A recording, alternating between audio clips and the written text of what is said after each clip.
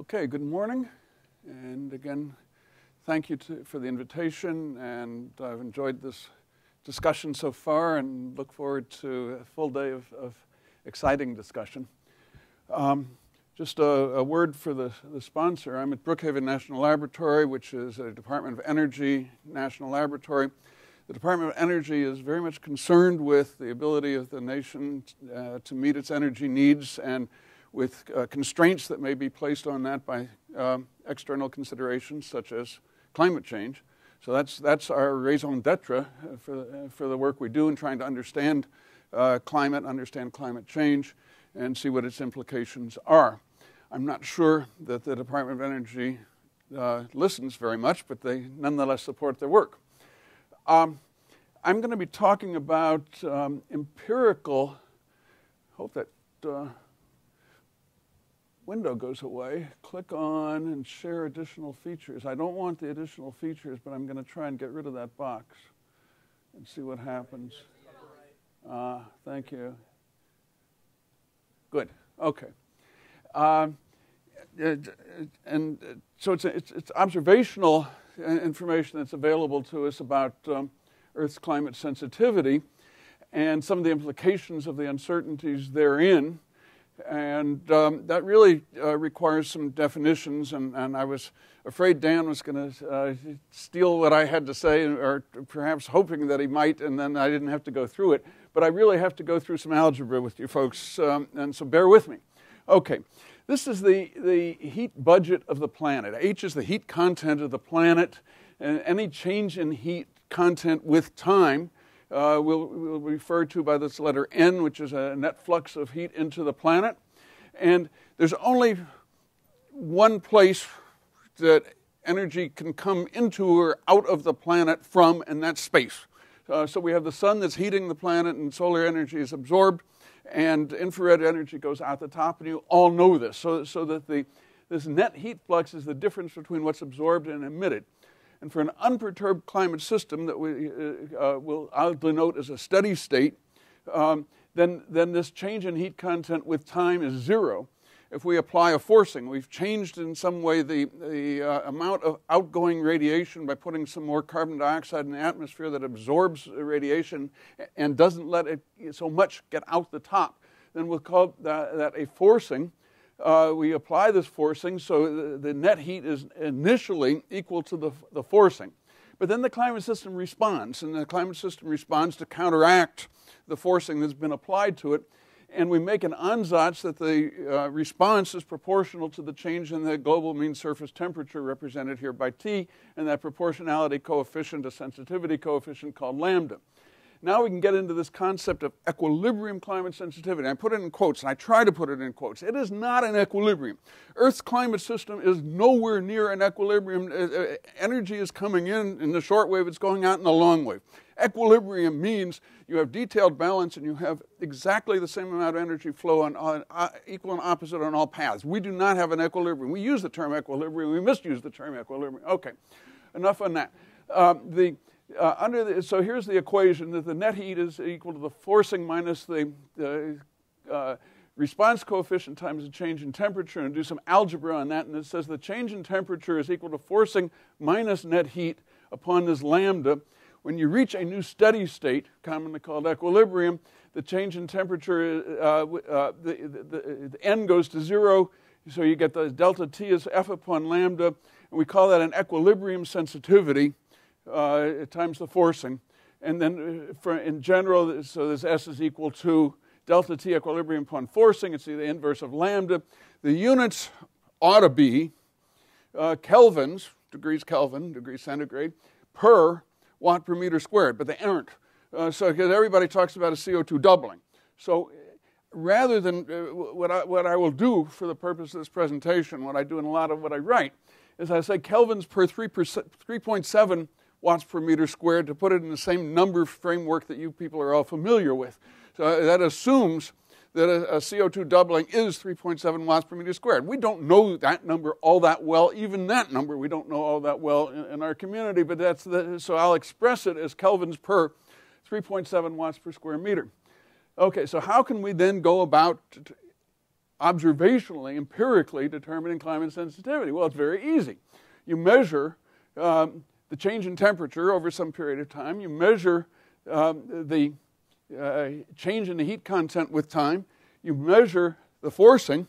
You do this simple piece of algebra, and you multiply by 3.7, you're done. So you got it. That's it. Okay, so what do we have? We have delta T. We know that from observations. That's 0.78 Kelvin from late 19th century, sort of typical. It's a thermometric records, and thermometry was very good even in the early 1800s, but the distribution globally was not all that good. So we get from arguably something like 1860 to 1880 and take that as a base, and then we'll measure the temperature against that. Oh, we know this number, 2 significant figures, not bad. Okay, the heating rate, how do you get that? You go out in the ocean, you measure the temperature in the ocean, you do it enough places, enough time, so that you can get an ocean heat content at a given time. Then you do it again later, and you draw a slope between those, and you say that's the heating rate of the ocean. And the ocean is almost all the heat capacity of the climate system. On timescales of our interest in timescale becomes very important. You think about it, the mass of the atmosphere is equal to the mass of the first 10 meters of ocean water. The heat capacity of the atmosphere is equal to the heat capacity of the first 2.5 meters of ocean water. So ocean's got all the heat capacity in it. So we measure the ocean, we make a little bit of correction for the other things, we get N. So N can be measured. Forcing, this change in the radiation balance that we have imposed upon the climate system is not well known. So what I'm going to do throughout this talk is consider forcing an unknown quantity or a variable quantity, and I'll look at things as a function of an assumed range of forcing. Then we can talk about, well, what do we know about this forcing in order to do this simple piece of algebra. That's all we need to do. Okay, so here is, taking into account this 0.78, the 0.35 watts per square meter by which the ocean is heating, the planet is heating, is inferred from ocean calorimetry. And we say, as a function of this forcing, taking these two numbers into account, then I can say, well, if the forcing is 3 watts per square meter, I've got something like an equilibrium sensitivity of 1 Kelvin per 3.7 watts per square meter, is the units that I'm using. On the other hand, if this forcing is down here at 1, I'm up here to 6, 8, 10. So it's very sensitive to this forcing that we impose on it. So what do we know about the forcing? Oh, here's the AR5 estimate of the climate sensitivity range, and we've heard discussions on that earlier, and what does this mean? This is the so-called likely range. This is the central 68% of the PDF, and then here's the 114 and another 14, 16 and 16, sorry, on the two ends of that. And that's what's represented by that bar from the IPCC AR5. Here's the climate models that participated in the CMIP5, at least those were available at the time for this analysis. And you see where they're sitting on here in terms of the forcing and their so-called equilibrium sensitivity. Forcing. This is again from the AR5. And a lot of what I'm going to say now is sort of has to be in the subjunctive, because what we're seeing here is best estimates by the community. And we talk about the IPCC as they. No, the IPCC is us. I mean, we all contribute to this, whether we're on the committee or not on the committee. In terms of our research, we're all contributing to this sort of thing. So here's the forcing by the long-lived greenhouse gases: carbon dioxide, methane, nitrous oxide, CFC 11 and 12 in that category. And you see, even this has a kind of a spread on it. Here's the comparison with AR4. Here's again a situation where something that we thought was pretty well known up here in the AR4 has gotten larger in terms of our understanding of the consequences of that. And why is that happening? Because you put a pulse of CO2 into the atmosphere, and the atmosphere rapidly adjusts. And so it's really the uncertainty associated with that rapid adjustment that's responsible for this. There's some other reasons behind it. Okay, so then here's this thing called aerosols. And aerosols, I don't think the word has been mentioned, although it appeared on a couple of Dan's slides. What is an aerosol? An aerosol is a suspension of small particles in air. It's a stable suspension. It's haze, it's smoke, it's clouds. Those are all aerosols. But in our business, an aerosol doesn't include clouds. Those aerosols can modify the properties of clouds. So It's this urban smog writ large. These particles have a residence time in the atmosphere about a week. They get transported order of thousands of kilometers. They reflect or scatter sunlight. You're looking at a distant object. If it's a clear day, you can see it. If it's a hazy day, you can't see it, mainly because of sunlight hitting particle and particle scattering light into your eye. Well, some of that sunlight gets scattered up out of the atmosphere and has a cooling effect on the planet as a consequence of that. And you can see that the PDF, which is what's plotted here, I'm glad the economists like PDFs, I do too.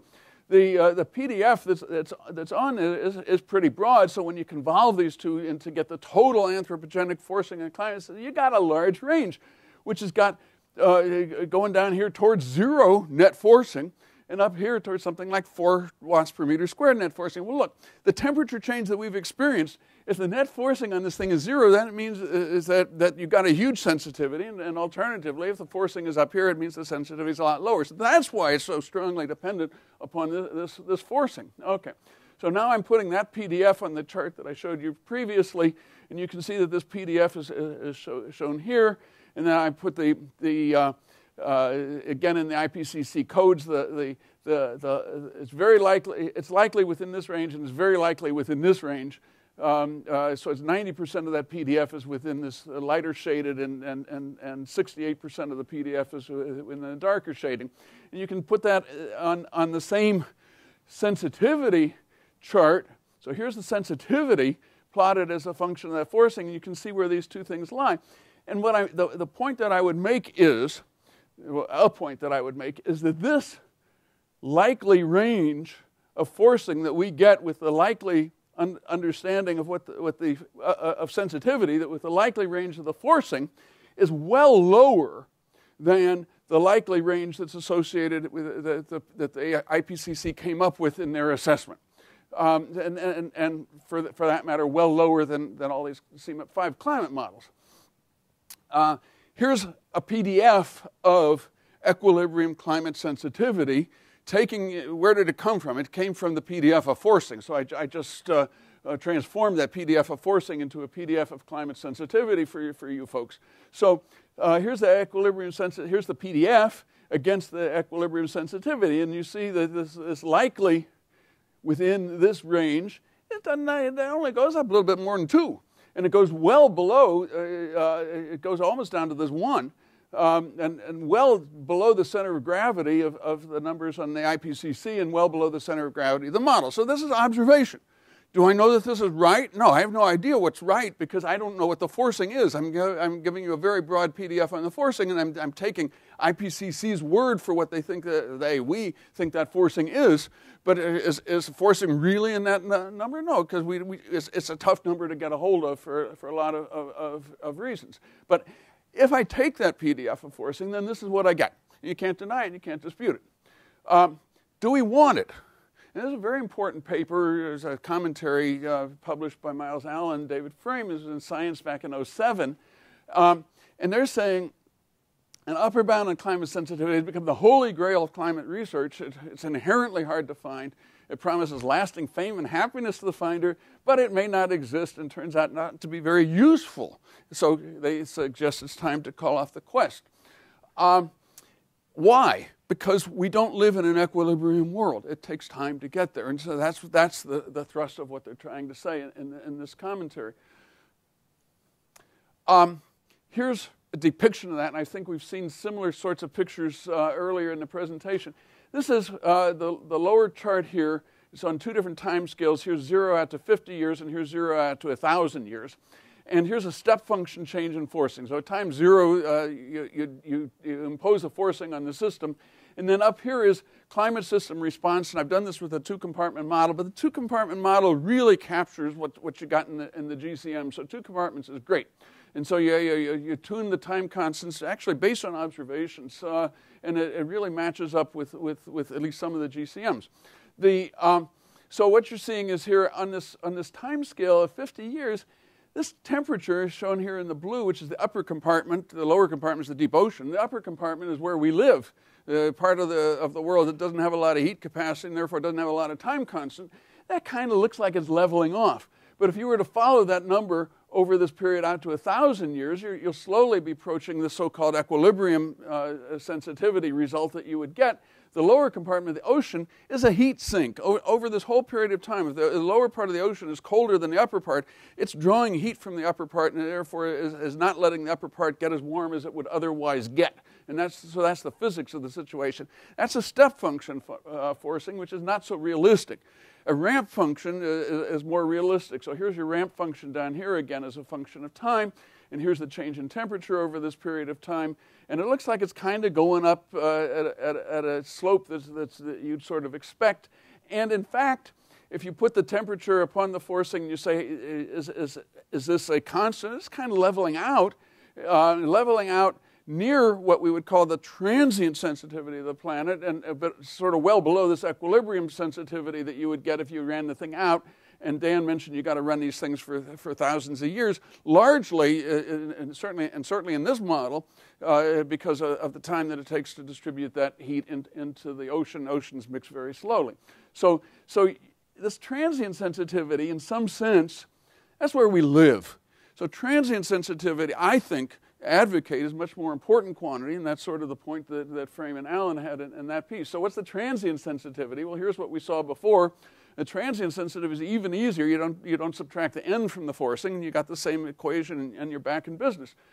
So now we do exactly the same thing, and we've got a PDF on the transient sensitivity. And that transient sensitivity is showing you up again here, same units, kelvins per 3.7 watts per square meter. Here's 1 on this thing. So you got this likely within this range is actually going below the 1 on that, and up to something like the 2 for that transient sensitivity, which is in some sense what we and our children and our grandchildren care about, and pay attention to it. And again, comparing with the models on their transient sensitivity with AR5, translating the equilibrium sensitivity into the transient sensitivity, is well lower than those numbers that are showing up in the assessment. Why do I think that's the case? I think that what's the case is that the aerosol community does its own research and publishes it in the aerosol chapter of the IPCC. The modelers started 7 years ago at the end of AR4 to run their models for the AR5, so they lag about 1 cycle in the current understanding of the aerosol forcing. The aerosol forcing is tough to get a handle on. Okay, so a Gedanken experiment, a very nice experiment, says, okay, what happens if you turn off emissions? And so these are 2 different papers. I was hoping Rito Canuti might have been here. He was on the list at some point, and he's thought a lot about this sort of thing. So here's from a paper of his, and he says, okay, at year 2010, I believe it was, you turn the CO2 emissions to 0, and hold all of the forcings constant. And an earlier paper out of the Hamburg group. It's basically the same kind of thing, and it has slightly different results. Why? Models have different kinds of sensitivities, different time constants. This is a full GCM. This is a simplified representation of physics that goes on in GCMs. It doesn't have all those wiggles in it. Okay, so the key here is that that's holding everything else in the atmosphere constant. What else is it holding constant? It's holding those aerosols constant. But you can't hold those aerosols constant. Where do those aerosols come from? Those aerosols are from smog reactions that come from fossil fuel combustion. If you turn off the emissions of the CO2 by, hypothetically, turning off CO2 emissions because you're turning off combustion, then you're going to turn off the emissions of those aerosols. Those aerosols are really offsetting a lot of the warming that we would otherwise be expecting. So turn off the aerosols at the same time, and you get a bump. You get a fairly substantial bump. It depends on your model. But those aerosols have a residence time in the atmosphere a week. So a week later, 2 weeks later, 3 weeks later, they're gone. They're not doing their thing. The offset of the global warming from the CO2 and the other greenhouse gases that are in the atmosphere now, whatever offset there is, we don't know how much there is, whatever offset there is, and we think it's substantial, is from the aerosols and the precursor gases that were emitted last week. So we have to continually renew those aerosols. And if we don't continually renew those aerosols, as in this calculation, you get this bump where you're getting up to the transient sensitivity response of these two different models over a period of time period, here's 100 years of time period, that's what you're getting over that period of time if you turn off those aerosols. So this leads me to this concept of committed warming, and I don't think we've heard the term today. But I'll introduce it and define it. We can discuss whether the definition is useful. But it assumes that forcing by short-lived species, and importantly, the aerosols go to zero. We calculate the committed warming. The change in temperature, again, it's a simple formula. The forcing of the greenhouse gases upon the total forcing is still dependent on that total forcing, which I don't know, and the delta T, which I do know. So I get a PDF. It looks identical to the PDF that I just showed you because it is identical. I just changed the scales a little bit. But it basically says, hey, we got a committed warming above pre-industrial in this likely range up to 1.5 and maybe somewhat below 1. We don't know. In the very likely range, it goes perhaps up to 2. We may be committed to the 2 with 5% of the PDF off there to the right. So that's where we are. We're committed to that. It's there. We're just offsetting it with the aerosols. Okay. I didn't put up a conclusion slide, but I have what I'm calling a for discussion slide. Is the global mean, as Kevin's point, is the global mean surface temperature an appropriate measure of climate change? Is it sufficient? Do other indices of climate change scale with global mean surface temperature? I think they do. The models tend to say that they do, but for discussion. How much increase, this is subjective, how much increase of global mean surface temperature above pre-industrial is acceptable? Is the equilibrium sensitivity, so-called, important? Is the transient sensitivity more relevant? What is the magnitude of forcing? That is the big question. That's what we've been doing our research on over the past several decades. Okay. How much of a bump in temperature can we expect if we stop emitting the aerosols and the precursors today? Hypothetical. We're not going to do it, but hypothetical. Can we afford to reduce carbon emissions? That's economics, and what is it going to do to our economy and so forth? Or can we afford not to? Okay.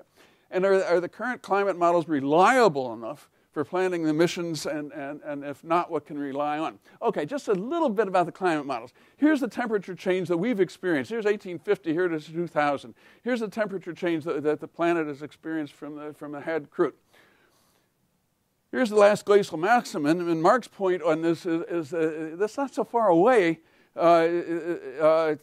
relative to current temperature of about 14. Okay, here's the CMIP5 climate ensemble, and you can see the spread on those is large compared to this. Here's this, sorry, that was the CMIP3, here's the CMIP5. Again, so the question I would ask is to what extent those are reliable. Okay, time's up. Thank you.